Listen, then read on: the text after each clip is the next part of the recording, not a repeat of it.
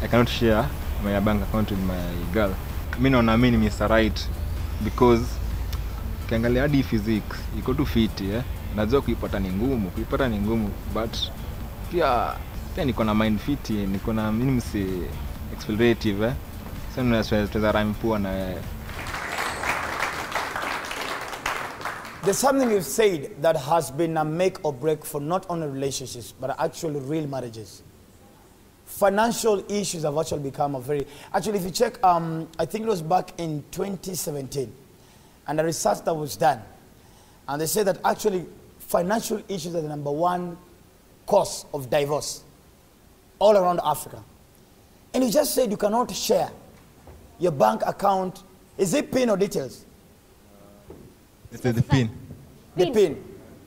If this is the person you've decided to live with for the rest of your life, and you trust them enough to sleep next to them and close your eyes, yet they can kill you, it happens, unfortunately, God forbid. Why would you not trust, if you can trust them with them cooking for you, why would you not trust them with your pain? Okay, what I can say that it will depend, it will take time. And I'll have to study her first, then I know what to do. Like, eventually she'll have your PIN. Yeah, eventually. If you get to know her better. Yeah, but not at first. So, eventually. Oh, but I think that's what happens in either way. But like, you get to know someone. But what is getting to know each other? How long and what is? Okay. It takes years. Years? How many years? Brother. Where? We've been sleeping.